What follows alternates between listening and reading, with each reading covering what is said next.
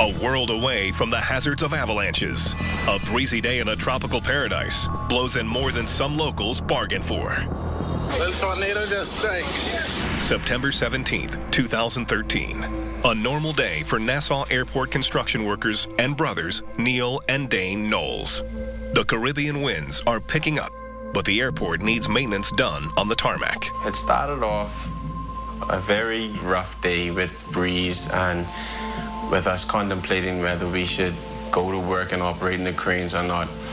Being reluctant, we still went, and we were able to get the poles up. Just as the brothers finish the job, the weather turns ominous. Upon completing the job, that's when we noticed some clouds coming in, and it just picked up. I saw what I thought was a water spout starting to form, and we called the guys together. We were like, oh, look at this, The men spot a small funnel coming off of the nearby lake. They pull out their phones and begin filming. They've seen waterspouts before and are unfazed by the funnel.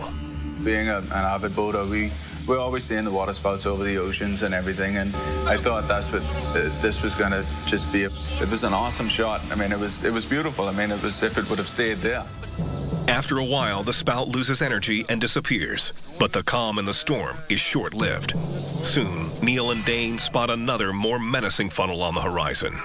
God, look at that. There was a smaller one, which is the normal, and then it shifted quickly to, oh no, there's another one.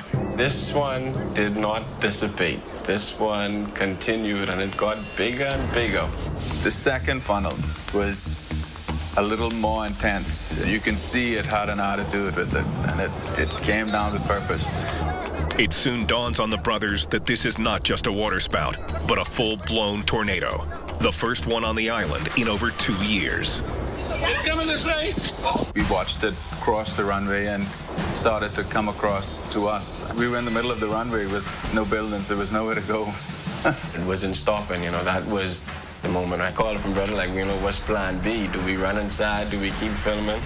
We saw that there were planes being overturned, and the tornado just came straight across the general aviation section with the small private airplanes, and the tornado didn't seem like it was getting any smaller. So we decided to get out of there.